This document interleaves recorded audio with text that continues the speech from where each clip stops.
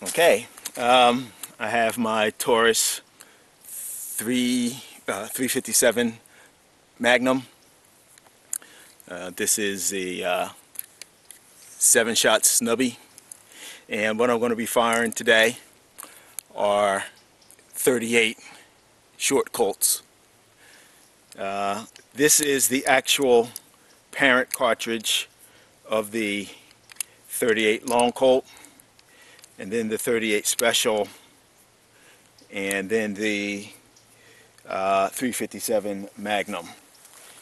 And for some reason I only got 6 shells, and I'll be firing this from 25 yards.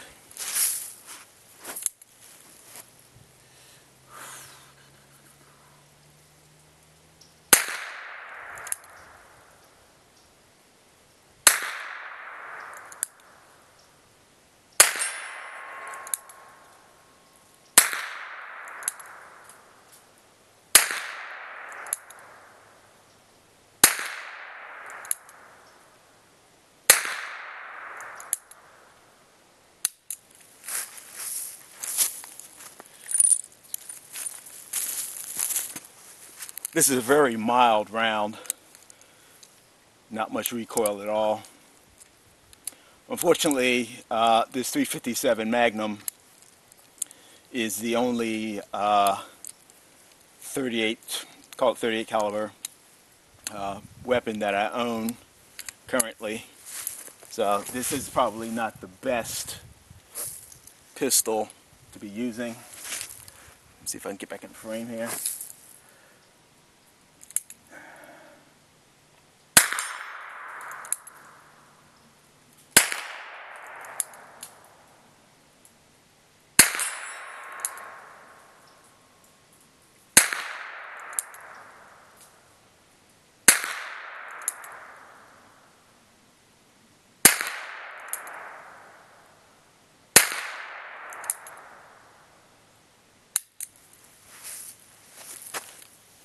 And once again, that was the 38 short Colt. And these are dirty little rounds. I believe these are black powder. You can see a little residue and stuff in there. It looks like some kind of bulking agent or something that was in here as well. So this guy is definitely going to have to get a nice warm soapy bath tonight. Maybe I'll bathe with it. Okay, so right now I have loaded this up with some real black powder cartridges, and this is 38 long Colt. And once again, this is a descendant cartridge of the 38 Colt, and it should be a little more powerful than the 38 Colt, 38 short Colt. Let's see if I can get back in the front here. Once again, I'm firing a single action from about 25 yards.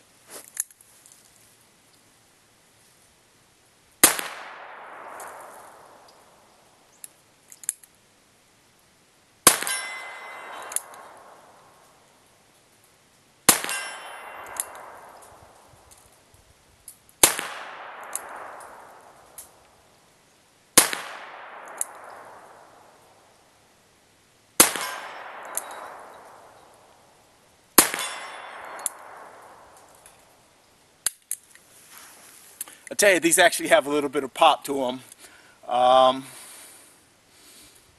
Probably on par with a 38 special, to be honest with you.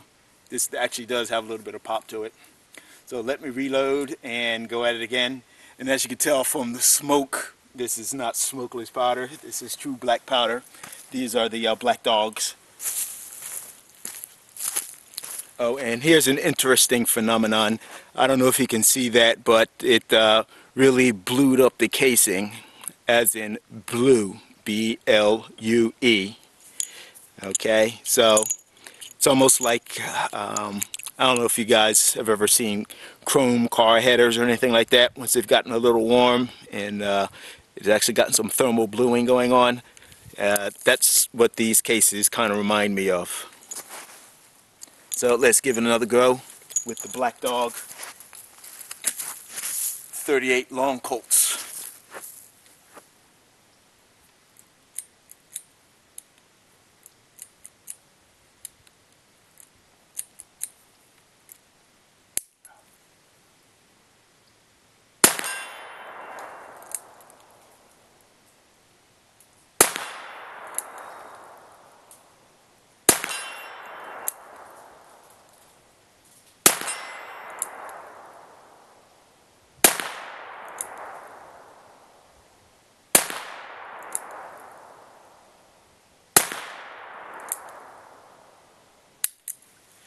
So girl's starting to gum up a little bit.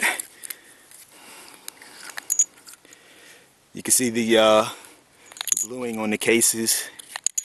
Yeah, she's starting to gum up a little bit. But once again, whenever you fire a shorter cartridge before a longer cartridge, and then you compound it by having these nasty black powder cartridges, that's to be expected. So she's definitely going to get a thorough cleaning tonight. Okay, here I am again, and I'm sorry if I really can't, I'm not really in frame today because I really just can't see. Just the orientation of the sun and everything else, I really just can't see what's going on in my viewfinders very well. But here again is the Taurus 357 Magnum, and I'm going to be firing 357 cartridges. These are the aluminum case ones, the CCI Blazers, and we're just going to see how much pop this has compared to the other ones. Now I'm firing with this revolver was actually designed to fire specifically.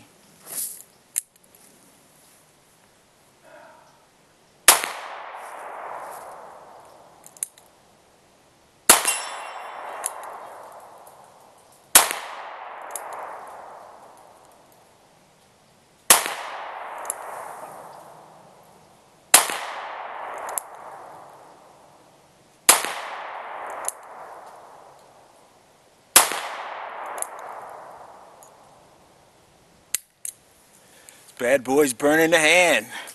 Nice. Okay.